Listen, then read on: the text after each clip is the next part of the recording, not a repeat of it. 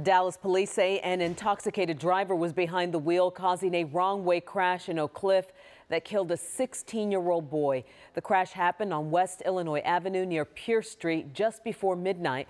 Police say 22-year-old Pedro Garcia Cleo was intoxicated when he crossed the median and crashed into the teen who was driving in the opposite direction.